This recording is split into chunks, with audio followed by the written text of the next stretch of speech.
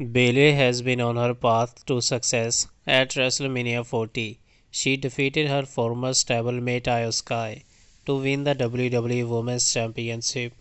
Now it seems the champ is enjoying quality time with her family.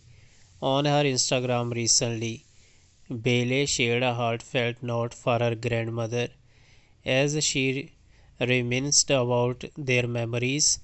Bayley spoke about how strong and resilient her granny was and how she overcame the storms of life without fear. Bailey written, my 98-year-old grandma.